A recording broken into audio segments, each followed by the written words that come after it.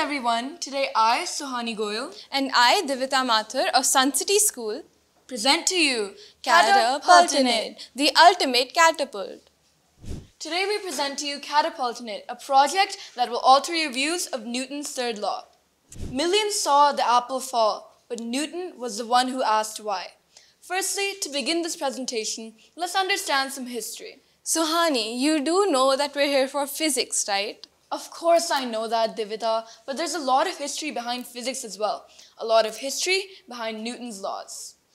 Sir Isaac Newton worked in many fields such as mathematics and physics. In 1666, he presented Newton's theories of gravitation. And in 1686, he presented his three laws of motion in the Principia Mathematica Philosophiae Naturalis. Through his contributions to these fields, Newton revolutionized science. That was quite informative, but why don't we look at some more real-life examples now? Okay, that makes sense. Let's start with a real-life example. Hey, what is that for? This is a perfect example of Newton's third law, which states that for every action, there is an equal and opposite reaction.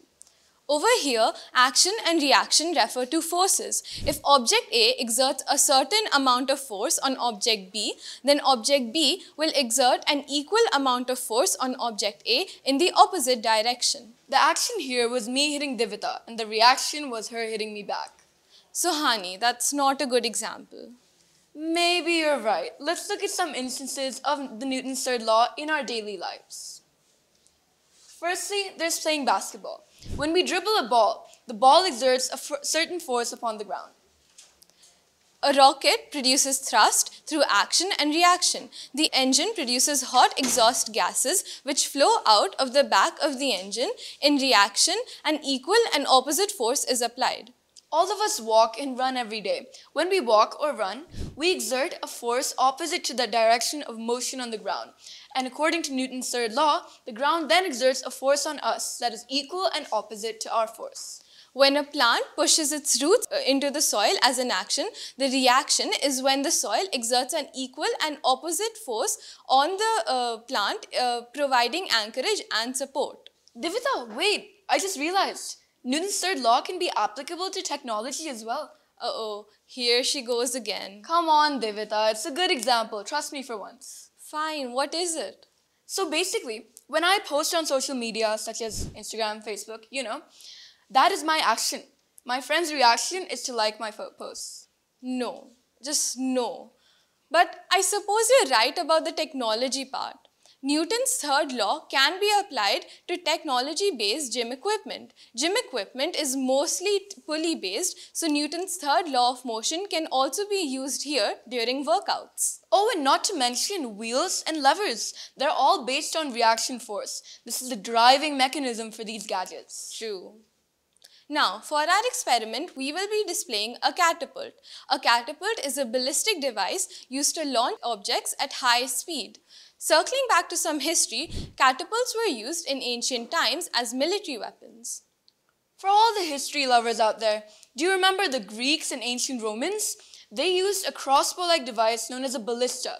While this is similar to a catapult usually designates a larger engine with a long throwing arm that throws rocks. Modern mechanisms using hydraulic pressure, tension, or other force to launch gliders, aircrafts, or missiles can also be called catapults. Divita, I'm sorry to interrupt you, but I wanted to make a joke about catapults. Suhani, all your jokes are a long shot. Get it? A long shot. Okay, let's just move on. The objective of our experiment is to prove that a catapult uses Newton's third law of motion when flinging an object. We used 10 ice cream sticks, 2 which are wide and 8 of which are narrow, an eraser, which is used as the weight or the payload, and elastic bands. Firstly, we take the 8 narrow ice cream sticks and put them together in a pile like this. Now, tie one rubber band at each end tightly to put these ice cream sticks together. Now, take one wide ice cream stick and put it in between the top 2 narrower ice cream sticks like this. Now, take another wide ice cream stick and use it as a base below and tie these 2 wide ice cream sticks together. So, before we understand the physics behind catapults, let's first look at its parts. The pile of 8 ice cream sticks over here is the fulcrum, the rubber band at the front is the counterweight, the ice cream stick on the top is the throwing arm, and the ice cream stick at the bottom is the base. Now that we've understood the parts of a catapult, why don't we have a demonstration? Firstly, we take the eraser, which is known as a weight or payload, as I mentioned before, and we pull the arm of the catapult downwards. Here, the elastic bands are stretched tight, which has potential energy. When this is converted to kinetic energy, the eraser then goes loose, throwing both the arm and the eraser. Over here, the action was when we applied a downward force on the throwing arm, and as a reaction, the throwing arm applied an equal and opposite force on the object, thrusting it forward. In larger catapults, such as a ballista or a crossbow, which were used in ancient times, we can see that they have a bigger fulcrum and a bigger throwing arm. I can assure you, if we threw an eraser from a ballista, it would go way further than from our little catapult. Lastly, the result of our experiment.